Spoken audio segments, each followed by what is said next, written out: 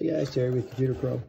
Just a super quick little video. I'm here at one of our clinics, just doing some, I gotta label some PCs. Every now and then it's mentioned that this is the Brother e550w, and the complaint is that it wastes a lot of tape because you've got a leader. So if you print one off, okay, and I don't think there's any way around that because it has to make it out, right? So it's got this, and then it has the nice perforated edge. You can tear it off. When you tear it off, it's going to be pretty much like that, right? But if you print them off singly, you're going to have that much on every single one. So it's literally like, you know, doubling the tape that you need to use.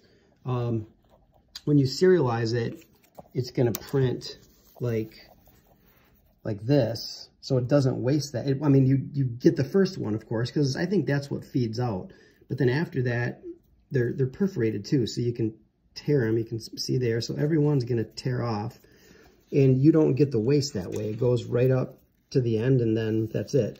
So the only waste you get is in the very beginning, just the tail. So if you're doing them singly, yeah, you're going to waste literally a full label, this size label, every single number that you print.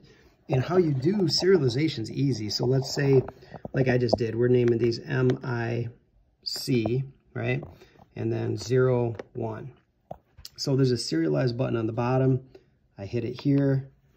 Then I have to tell it, it says specify the range. I want to go over here and hit OK. I want to go from here, and then I want to go over there and hit OK. There. So now that picked up my count. I did 0, 1, so it's because when you start at 1 and if you go into double digits, it might not line up right. So we put a 0 in front. And then increment by 1, of course. And let's say I want to print out 10 of them. So I say quantity 10. And when I say OK, it shows you them first. So there they go. So it goes up to MIC 10. And if I scroll all the way back, it's going to print.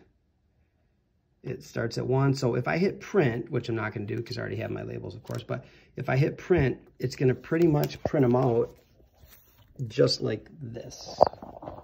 You can see that, but just like that. So it's going to go MIC 0, 1, which I already had a 0, 1, so I started with 0, 2, but MIC 0, 1 through MIC 0, 10, and you're not going to get this waste on every single label. So the serialize function is definitely your friend when it comes to saving tape.